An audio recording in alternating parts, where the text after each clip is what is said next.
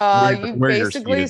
sit right over the transmission, and Mhm. the motor is practically in your lap. It's right in front of you.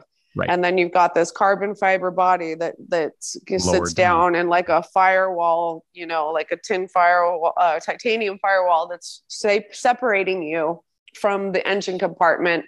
And then you've got like a driver's, cover right here to cover you, because when those things let go, when they catch on fire and blow up, it's like a blowtorch right on your face. Not like the dragsters where it's all behind you. This is like right here, right now.